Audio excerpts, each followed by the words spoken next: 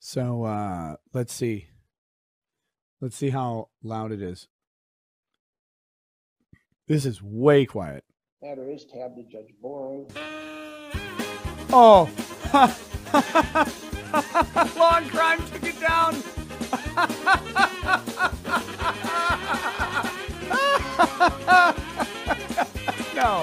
No way. You pussies. That's the most embarrassing shit you could have possibly done. Oh boy.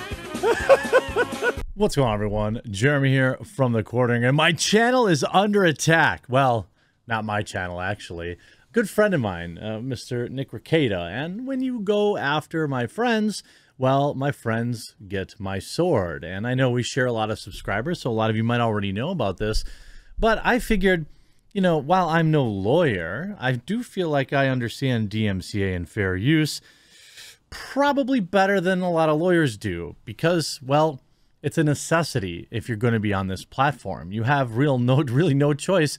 You've got to understand fair use. YouTube forces us to understand DMCA, and this whole debacle is hilarious.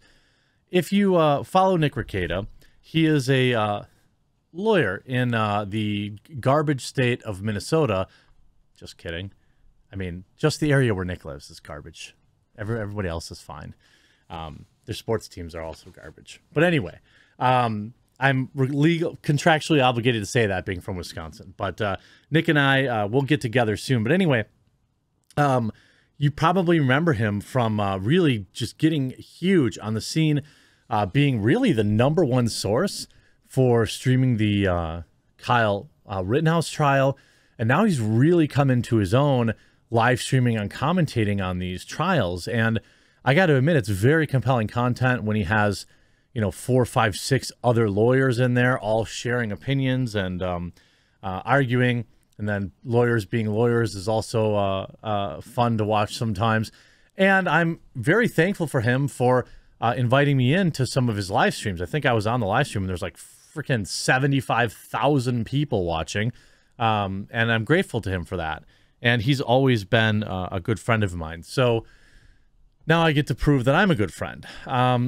Last night, or yesterday, while Nick was doing his job, which is, of course, streaming a particular trial, it seemed like this other network, Law and Crime, got a little angry, a little butthurt.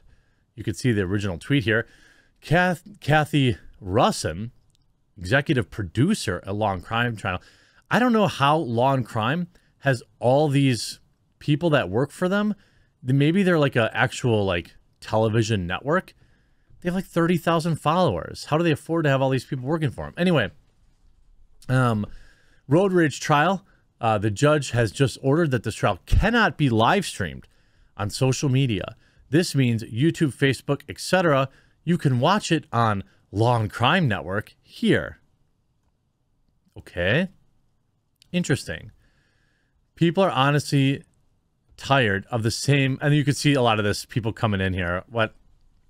Anyway, what's the difference between streaming it on social media platforms like YouTube and Facebook versus a website or TV network? Asking the question out of curiosity, just trying to figure out the judge's reasoning here. And then somebody says, or you could just go to Rekieta Media channel and watch it now. Then Kathy replies, he's violating the judge's order in Edgecombe. Everyone else took it down because right before they began, the judge ordered no live streams on social media. I expect cameras will get yanked out of the trial because of this violation. Nick Rekieta replies, I don't recall being under this judge's order, nor much less in his jurisdiction. Angiette Levy probably also works for them. Yes, she does. Judges have discretion and can set rules for coverage, when cameras can be recording, etc. Well, that's not exactly how this works. You guys are laughably clueless. A judge does not decide what TV content a private citizen can stream on the platform, you dingus. And there's a lot of people here. I expect cameras will get yanked out of this trial because of this violation. I'm so sorry for your loss, Kathy. And you see Nick streaming it there with, I think that's the Law Self-Defense guy, I think. It's a small picture. You know, post the order, please. Bad legal takes, wash ratio, bad legal takes. I mean, this is insane. I can't imagine if there, I don't think from what I understand as you guys might not know this, but I'm actually an honorary member of LawTube. And from what I understand, and again, I may be wrong, but I'll never admit it, because as an honorary member of LawTube, I must act like a lawyer. It seems unlikely that it would be legal for a judge to work with a private company, essentially guaranteeing profit for that private company to stream a legal proceeding. Either it's all okay or none of it's okay. Just like we saw with the big trial in New York. That wasn't streamed. That wasn't broadcast. It should have been. You know, the American people, I feel like, deserve that. But no.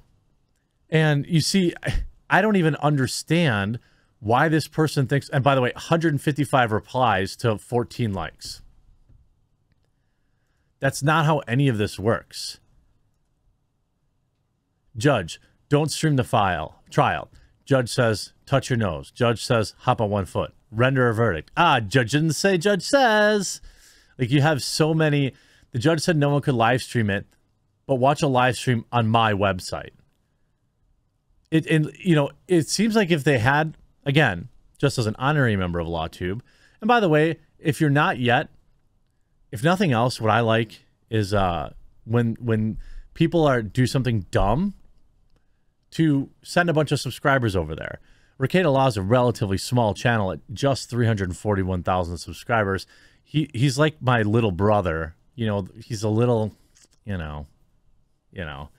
he's I think he used to be, he's a lot of people when they refer to him, they say, sweet summer child, or bless your heart, or, he's touched. I don't really know what these things mean, but it's what they say about him. But anyway, I would highly recommend subscribing to him. It's very entertaining content. In fact, he's streaming right now with 7,000. Let's see if anybody remembers this. Let's close the poll. I am literally recording a video about your DMCA right now. You'll see this in the video. Lawception. Done. Okay, so he's streaming right now, Theodore Edgecombe's trial. It's great content. It's not, trials are not very interesting, but they make it interesting, which is why there's 7,000 people watching. I don't really know. I'm not familiar with this trial, but it's very interesting to me. So if you haven't, maybe give Nick a subscribe. If you're looking for some content to enjoy during the day in between watching my many videos, I would say he's a good channel to be hanging out with. Now, in terms of the legality so this law and whatever channel thought they could DMCA take down something. I don't know. I don't believe that that's the case. I don't think judges are allowed to make private business agreements with another company to profit from streaming. Yeah, the chat's recognizing it. I better take them off screen before they say something that's going to get me banned. But this whole thing is hilarious to me. I don't really know anything about Law and Crime Network. They seem pretty pathetic. They seem to have a lot of sad employees that, while maybe lawyers, don't understand even basic DMCA laws. Yeah, I definitely stand with Nick on this. I'm going to run an ad at the end of this video for Meta PCs to earn some money if anybody buys one.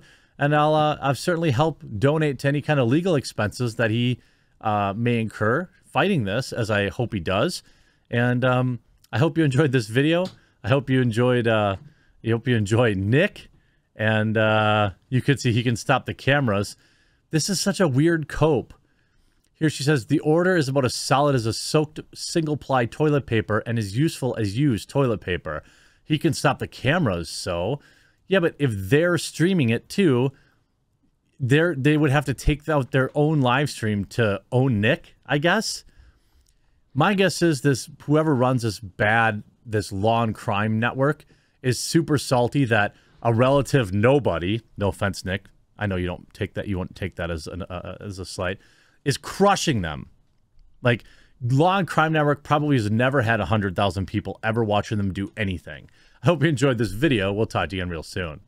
Huge shout out to this video's sponsor, Meta PCs. Now, I know you're not going to run out and quick buy a brand new computer just because I ran this ad, but what I would hope is that you'll keep Meta PCs in mind for a variety of reasons and use my promo code, TheQuartering, to save big at checkout. Look, Meta PCs offers custom configurations.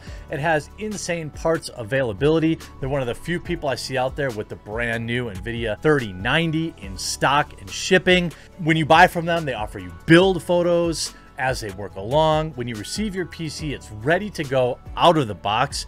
It's 100% US-based sales and support. And one of my favorite things, it's a veteran-owned business.